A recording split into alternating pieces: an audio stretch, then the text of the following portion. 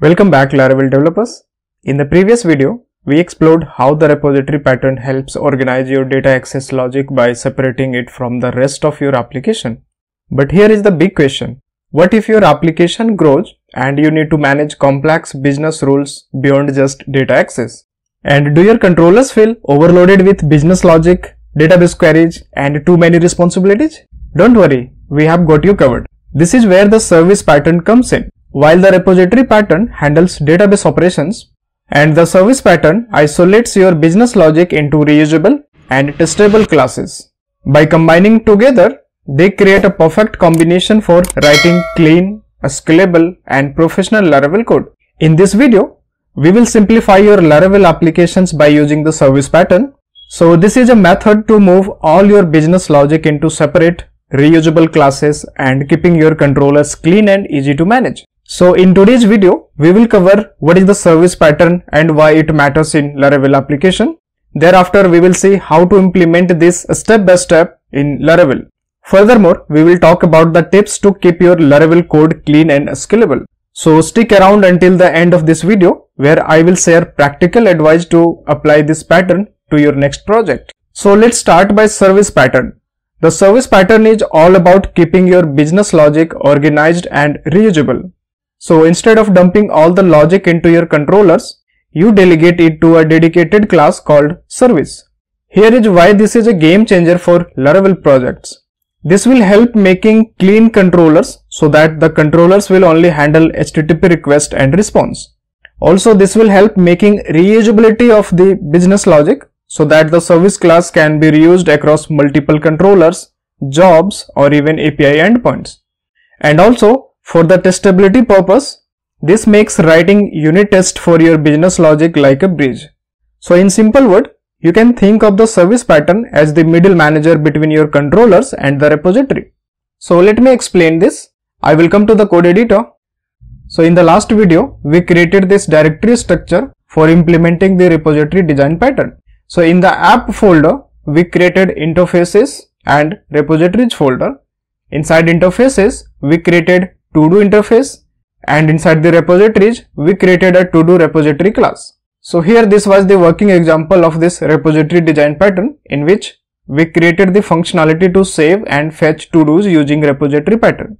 So let's quickly recap the repository design pattern first. Inside app, we have interfaces folder. Here we have the to-do interface. Inside this to-do interface, we defined two functions, get to-dos and save to-do. And this interface has been implemented in the repositories.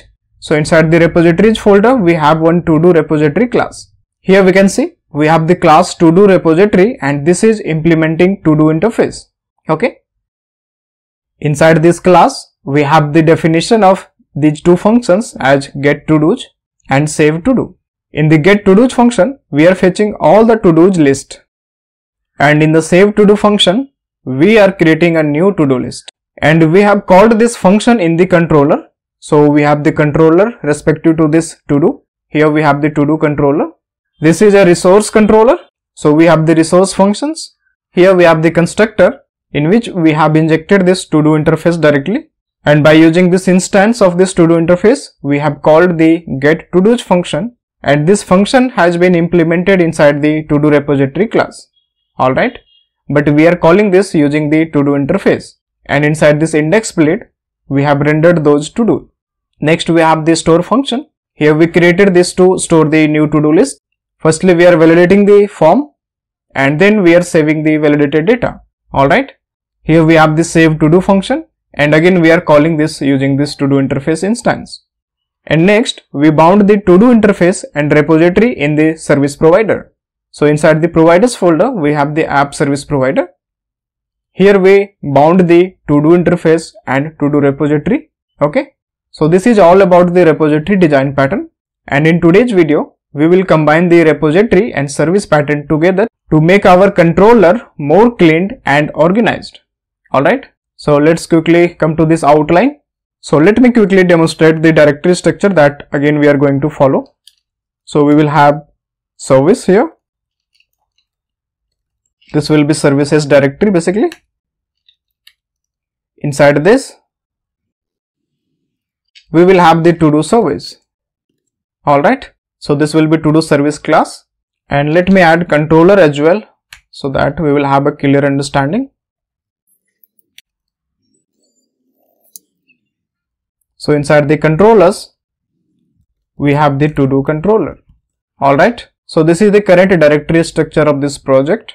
Inside HTTP, we have the controllers, and inside the controllers folder, we have the to-do controller. Next, we have the interfaces folder in the app folder, and further we have the repositories. Okay, now today we will create services directory as well, and inside that we will create the to-do service. So the working flow of this structure will be like the HTTP request will come to the to-do controller first. Inside this, I will call the to-do service. So the to-do service will handle all the business logic, and the business logic can contain your validation rules, data separation, any data handling thing. Alright, now from the to-do service, I will call the to-do repository via this to-do interface. So the controller will be responsible for handling the request and response only, and all the business logic will be moved inside this to-do service. Now from the to-do service, we will call this to-do repository for the database operations. So by following this architecture, our code will be more organized and maintainable, and also we can reuse the business logic as well. So let's quickly create this to-do service class. So let's come to the terminal. Let me clear this. I will create a new class as PHP artisan make class, and firstly I will define the directory name as services. Inside this, I will create the to-do service. Let's hit enter. Yes, the to-do service class has been created inside the services folder. Let's check out this. Now inside app, we have the services folder here. Inside this, we have the to-do service class. Okay. Now let's come to the controller. Here we have the to-do controller. So let's make some changes inside this to-do controller constructor. Firstly, instead of injecting this to-do interface, I will inject to-do service class. So let me remove this. Here I will inject to-do service class, and this instance will be to-do service. Let's define the variables respective to this to-do service here. Alright, and this interface is no longer needed here. And we will have to move these functions in the service class as well. So I will change this to-do interface to to-do service. Next, we have this save to-do function. So I have changed this to to-do service now. Now let's come to the to-do service, and here we will have to define the function for get to-dos that we have called inside the to-do controller, this function. Okay. And from this to-do service, we will call the to-do repository. So for calling the to-do repository, again I will go through the interface. So inside the to-do service constructor, I will inject the to-do interface, and let's create the instance as well as to-do interface. Alright, let's define this variable here. I will define public $to-do interface, and I will assign this here as $this to-do interface is equals to to-do interface. This is fine. This is our get to-do function.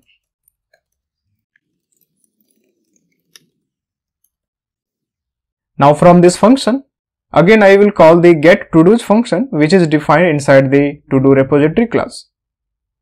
So inside the to-do repository, we have this get to-dos function. So I will call it from this service as to-do interface get to-dos. Okay, and we will have to return this so that this will come to the controller. This is fine. Now same thing, we will have to define one more function for this save to do. So let's call this save to do function here. This will save to do. Let's define this function save to do, and here we will have to capture the form request data, and that we are passing as a request here. So let's define one variable as request. Alright, now again I will call the save to do function, which is defined inside the to do repository class. Here we have the save to do function. So let's call this function using this instance to do interface. save to do. Alright, and here we will have to pass the data that we want to save. So if I will come to this save to do function defined inside this to do repository, previously we had created this array here. Alright, this is array of data. Currently we have only 2 fields in the form. Now let's suppose you have more fields like 50 to 100. Then in that case, it is not a good practice to form a data set inside the to do repository, because the to do repository is only responsible for handling the database operations. Alright, so this is not responsible for handling your business logic. So what I will do, I will cut this array from here and I will form that array inside the service class itself. And that's why we have defined this service class. So this will be responsible for handling all the business logic related to this to do. So here I will define the to do as a variable. Inside this I will paste that array. Alright, and here we can pass this data directly inside this save to do function. Now if we will come to the save to do inside the repository, here we will have to capture that to do data, or we can define to do request, and directly we can pass this to do request in this create function, just like this. So now the repository class became more cleaner for handling the database operations only. Okay. Now if we come to the service class, here we can reuse this dataset for save to do and update to do as well. So what we can do, we can cut it from here and we can define one more function, just like public function map to do form data. Alright, and we can paste it here just like this, and here in the function argument I will receive the form request data. Alright, and this will return this array just like this.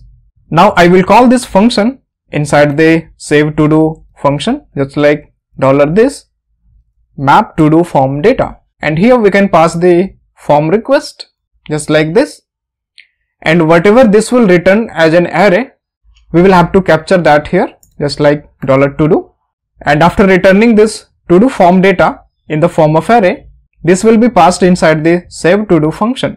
So this is save to do, okay, and this is organize to do form data. Let me add one annotation again for this function. This is map to do form data. This will map to do form data. Alright, now we can see the difference here. Inside this save to do function, we have captured the form request data from this controller, okay, and here we have separated the data based on the form request. We have different fields. Currently we have only 2 fields, but if you have more fields, then this will be very helpful to reuse this function for save and update, because you don't have to write this data organization thing again and again in different functions. So we can reuse this function in multiple places. So this will reduce the code redundancy here. Here we have the get to do function. This is fine. This is directly calling the get to do function, which is defined inside the to do repository. Now in some cases, if you have to map the data after fetching from the database, then you can map that data here before returning this to controller. So all your business logic can be written here only in this service class, and your repository will be responsible for handling the database operations only. Also, your controller will be responsible for handling request and response only. Now regarding this validation thing, we can create a separate form request. So I will come to the terminal. I will create a form request using PHP artisan make request command, and here I will pass the request name. So I want to create to do form request just like this. Let's hit enter. To do form request has been created inside the request folder. If we'll come to the HTTP requests, we have the to do form request, and all the validation roles can be defined here. So let me make this to true so that we can perform the authorized request here. And inside the rules function, we can set our validation rules. So I will move the entire validation rule, just like title will be required here. Next we have the description.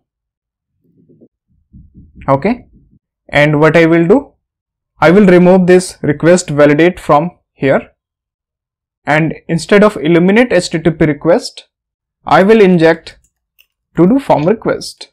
Alright, so all the validation things will be handled inside this to do form request, and once the data is validated, it will come to this controller, and here we will have the sanitized and validated data only, and from here this will call the save to do function, and this will call to this to do service. Now our request will come to this save to do function. Inside this we have organized the to do form data by calling another function here. Here we have formed a new array, and that returned the to do array data, and that array data has been passed inside the repository by calling this save to do function, and this will call to this to do repository save to do function. Okay, this is fine. Now let's come to the index.blade file. Inside the resources views we have the to do's folder, and inside this we have the index.blade. Let me change the title here. This is repository plus service design pattern. Alright, here we have the form validation added. So let me come to the browser and let me refresh this application. Now let's try to submit the form. Here we can see the validation has been triggered and the validation rule has been defined in the form request. We can customize the validation error message from there. So inside the to do form request, I will create a separate function for overriding the default validation error message. So this will be messages, and again this will return array. Inside the function we will have to return the array, and let's override the message as title dot required. This will be please enter the to do title. Same thing for the description, to do description. This is fine. This will return the validation error messages. Let's come to the browser. Let's refresh now. Let's try to submit the form. We have the customized validation error messages here. Now let's try to create another to do here. To do using repository and service pattern. Alright, let's click on submit. Here this thrown a message as unable to create to do. But here we can see in the list that to do has been created. So I guess we have some issue while capturing the to do response. So let's check out the code. Inside the controller, we have captured the to do data, and this should return from this service save to do function. So let me check out the to do service. Oh yes, here we have not returned that to do data after creating it from the repository. Alright. So now once the to do has been saved in the repository, that will return that to do object here, and this will be captured inside the to do controller. That's why we have added one condition. If that to do has been created, then only this will come inside this block. So let's come to the browser. Let's refresh now.